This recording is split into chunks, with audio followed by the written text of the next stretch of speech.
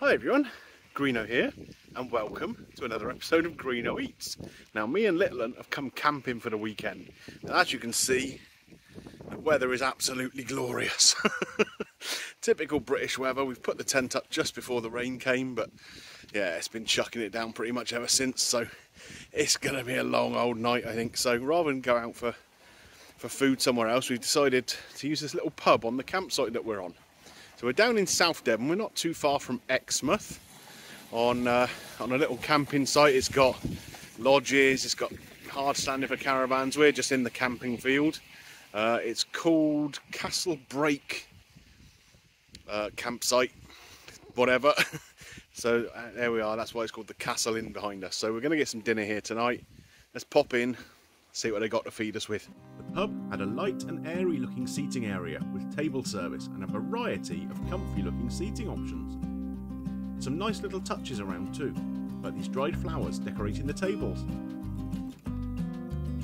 Little 'Un decided to have a J2O to drink, her preference being the apple and raspberry flavour.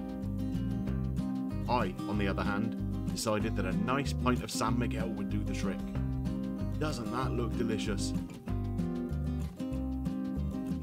As always, that first sip is the best, especially in the knowledge that we had a wet and windy night under canvas to come.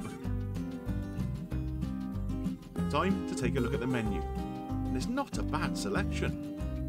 A few nibbles and starters there should you wish.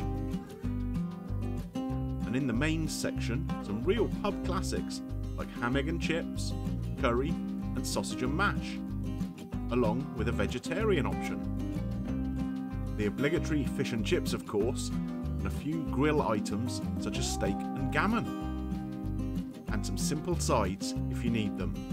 I decided to go for the Castle Burger, which promised a huge range of ingredients. Little 'Un picked a kid's meal of chicken nuggets, chips and beans, pinching one of my onion rings.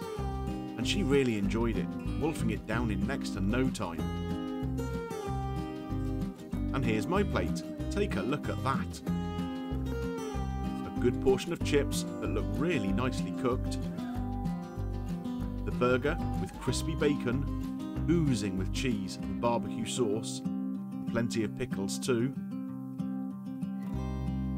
and that fresh slaw on the side, which looks homemade to me. Overall, a really tasty looking plate of food. Let's start with the chips. Chunky ones these, like a steak cut chip. A nice golden colour, good crisp to the outside, and soft and fluffy in the middle. A good chip. The slaw was fresh and colourful with a light dressing, really crunchy and tasty. The onion rings looked bought in, but they were good quality. A good crisp bite with a whole slice of onion within. Although a little greasy if you pick them up to eat them. Time for the main event, the burger. A 6-ounce patty with cheese and bacon, salad and pickles and 2 different sauces. Not quite sure how to attack it, but after some advice from Little 'Un, it was just get on and bite it.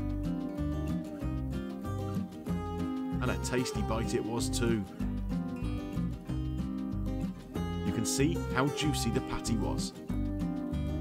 The bun had been lightly toasted, and the combinations of textures and flavours was great. Plenty of thickly sliced pickles were a delight. And it was a pretty messy burger to eat, so the napkins were certainly welcome. The staff were great and came and asked if we wanted more drinks. Well, I wasn't going to refuse, was I? I decided to take a bit of the bun and make a chip butty, which was yummy. And then I was done. Didn't quite finish it all, but I certainly had my fill. Little 'Un wasn't done though, and managed to persuade me to get her a chocolate brownie and ice cream for pudding.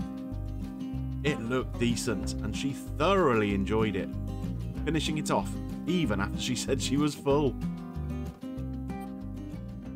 Okay then folks, so what do we make of that? Do you know what? It wasn't bad.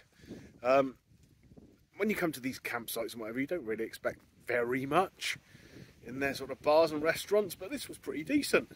Little one had the chicken nuggets, chips and beans, which she thoroughly enjoyed. She said the nuggets were brilliant. She had one of my onion rings too, which she really liked. The burger wasn't bad. Obviously it was a bought-in burger, quite a big thick 6-ounce patty, but it was cooked nicely. It was nice and juicy. The bacon was nice on there. Barbecue sauce was good. Couldn't really pick up the cheese, couldn't really pick up the burger sauce particularly. There was just a lot going on in the burger, but it was tasty. It was a bit messy. Ended up eating the sort of rest of it with a knife and fork. But yeah, it was good enough. Good enough. The slaw wasn't bad either. It's quite nice not being a creamy one. It's had a bit of dressing on there with the red onion, the cabbage, the carrot. Overall, not bad. A couple of nice cold bites of San Miguel. Can't go wrong with that, can you? And little one, well, that chocolate brownie she had, absolutely demolished it. That was an adult portion as well.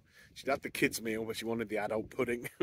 And then she told me that she was going to roll down the hill back to the tent. So, but overall, yeah, pretty decent. I'd say a 7 out of 10. The staff were really, really attentive, and they were great, to be honest. The young lad working in there, very, very chatty, asking us about all our plans for the weekend and what have you. And the 2 ladies who were working in there were great as well. We had a good check back.